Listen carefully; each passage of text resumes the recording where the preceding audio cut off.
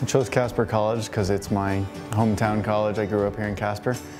Went to school here in Casper, kindergarten through my senior year, and it's a cheap, affordable, but pretty high quality college. So Refuel is a mobile filling service that kind of comes to your house at an off-hour time of your schedule or your day. Fills up your vehicle. It's payment linked onto an app, so it's essentially hands-free, hassle-free, and takes the inconvenience out of a convenience store. I came up with the idea sitting in a gas station, waiting in line. I hated it.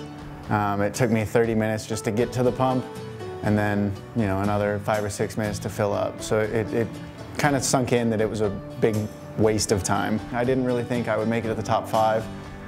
The Casper Startup Challenge was awesome as far as on all facets, with the marketing help, the kind of extra eyes to see the glitches that I'm not going to see because I don't have a background in business, and just working with everybody as well as the other finalists and kind of bouncing ideas off of each other. It was a really awesome experience. And one of the cool things about a community college like Casper College is that it kind of supports wild ideas or kind of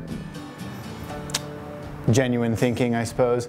And so when I kind of came up with this idea and pitched it to a few of my friends or family or professors, they were in pretty full support. And again, like I said with the Casper Startup Challenge, they kind of gave me some insight that maybe I was overlooking or ideas that I hadn't yet come up with.